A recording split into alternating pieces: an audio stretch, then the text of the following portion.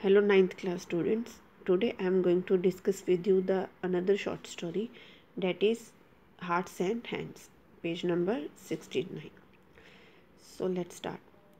At Denver there was an influx of passengers into the coaches on the eastbound B&M Express. Influx here means group of passengers. At Denver, name of the place, there were group of passengers waiting for B&M Express.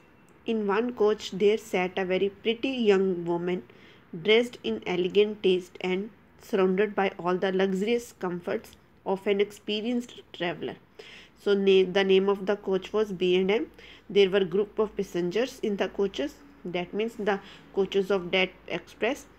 And in one of those coaches there was a pretty young woman, very beautiful woman, dressed in a very beautiful style and taste, surrounded with luxurious comforts. Means there were many luxurious things with her. That means the lady was very rich and beautiful.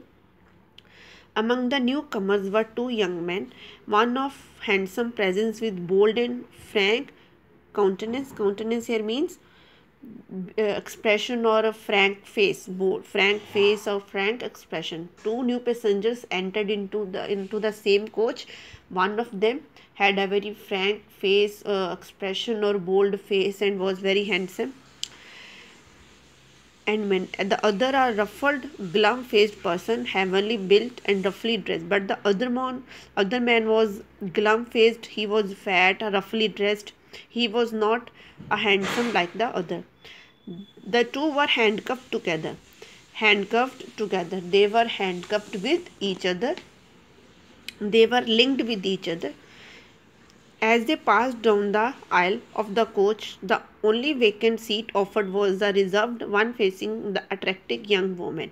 When they entered, aisle here means the passage, they crossed and reached to the seat which was vacant, and that seat was just opposite to the beautiful woman. Here the linked couple seated themselves. They both sat there. Linked is used because they both were handcuffed. The young woman's glance fell upon them with a distant, swift disinterest. Fell upon them means she looked at them. Distance means not clearly. With disinterest.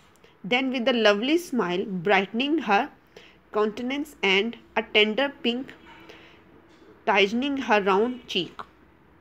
Then suddenly she looked at them. She first was a disinterest. Then there was a smile on her face. There was a smiling expression.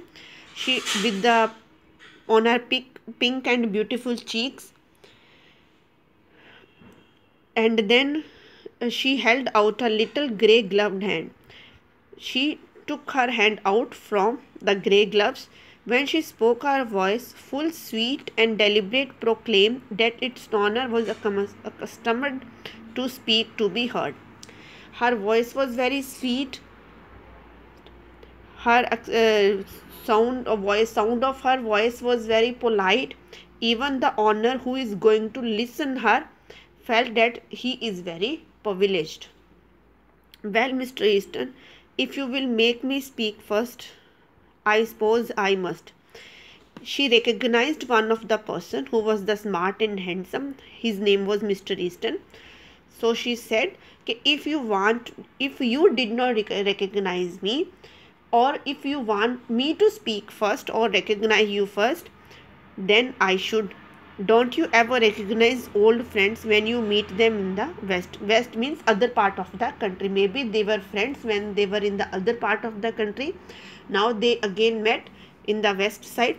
So she said, don't you recognize your friends when you met them in the west? The younger man roused himself sharply at the sound.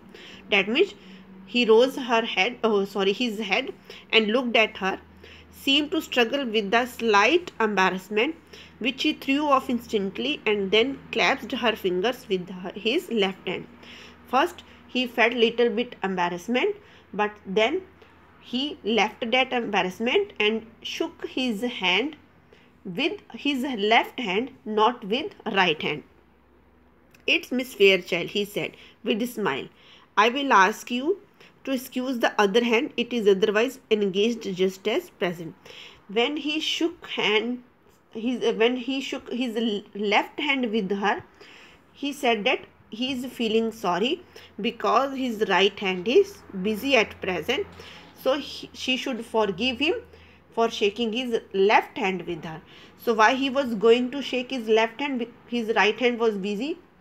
Why his right hand was busy? Because it was handcuffed with the other glum faced man. He slightly raised his hand, bound at the wrist by the shining bracelet, to the left one of his companion. So he showed his hand that his right hand was handcuffed with the another person, that is companion, another person, glum-faced man.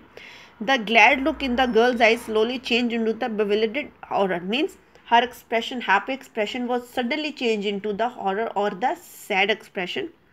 The glow faded from her cheeks. There were no pink color or the red color on her cheeks. Her lips parted in vain. Vague means surprise or confusion.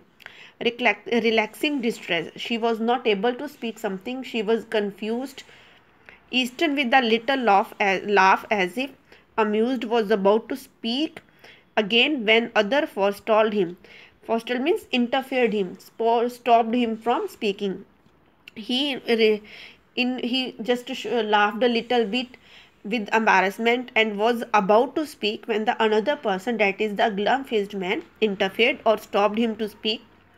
The glum-faced man had been watching the girl's countenance with veiled glance from his keen, shrewd eyes.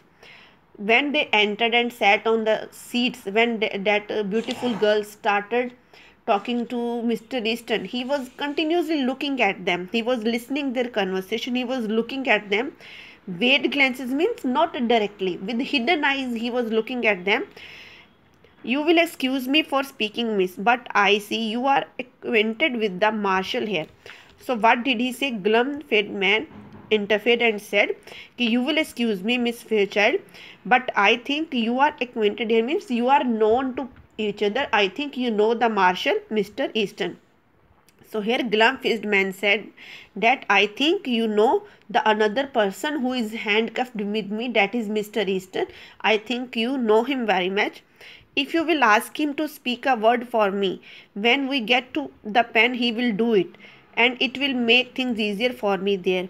He said, if you will ask something from my side, please request him something from my side. He will write, and when we will reach there where we are going, definitely he will follow your request. He is taking me to Leavenworth prison. It's a 7 year of counterfeiting. He said that Mr. Easton, who is a smart and handsome man, he is taking me to the Leavenworth prison. It is the name of the place. And it was 7 years of counterfeiting.